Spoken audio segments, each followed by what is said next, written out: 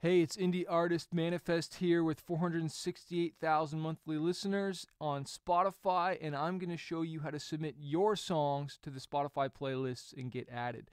But the first thing you need to do when you release a new song is you need to distribute it with like DistroKid, TuneCore, or CD Baby. I'll put links below here so you can distribute your music, and you need to schedule it ahead of time, okay? You need to schedule it weeks in advance. And I just distributed this on December 1st, but it's not coming out till December 21st. And so now if I go to my artist's profile, okay, I click on my artist profile here, artist.spotify.com. If you haven't created your login in your profile, you need to do that. And then if you click on upcoming, okay, because you got to wait for about 24 to 48 hours, you'll see your song in here. And so now I have the opportunity to pitch a song and get heard by their editors so that I can get added to a Spotify playlist. And remember, you got to always schedule release weeks in advance, and I'll show you even why here. Let's click pitch a song. And it says now, we'll add this song to release radar, which is so important if we get your pitch at least 1 week before release. And so I like to do it at least 2 to 3 weeks so I get a better shot. Okay, so it's really important. So I'm going to click next. And editors sometimes look for music made by people from specific parts of the world. And so they want to know, what your hometown is. And so I'm going to put Toronto, Canada. Boom. Okay, so it's currently my hometown right now. And I'm going to click next. And what is the main genre of this? Well, for this one, this is a different one for me. So this one's actually spoken word. And I'm pretty sure they have that. Yeah, audiobooks and spoken word. I've never done that before. Choose up to 3 subcategories. And so I'm going to say nonfiction, and I'm going to say spoken word.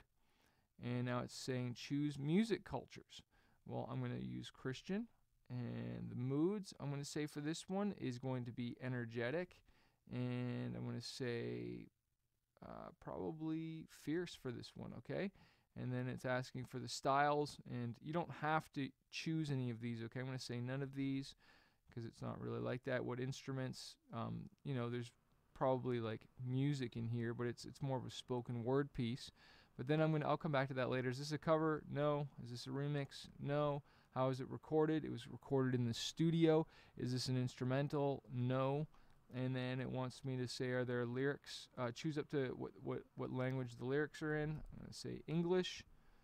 And then I click next. And then it says, tell us about the process of creating the song as well as any plans to promote it. It's really important to share something in here, okay, and connect something. And then you're going to click next, and then you're going to click finish. And then your song will be submitted to Spotify playlist to their editors to at least listen to it. Does it guarantee you'll get on a playlist? No, it doesn't, but it does increase your chances. And so definitely share some stuff here. Don't blab on. Say, yeah, please put my song on an editorial playlist. Like, say what you've got going on. You got a tour going on. You just got in a TV film placement. You just hit a certain amount of followers.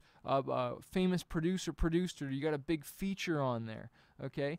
So try and put something in there. Don't just leave it blank, all right? But put something that's important. Don't just waste space either. Words matter, not just in your lyrics, but they matter when you're promoting a song. So I do this for every single song I release, and this is why you should not just whip it up there. You need to have space in between your song releases.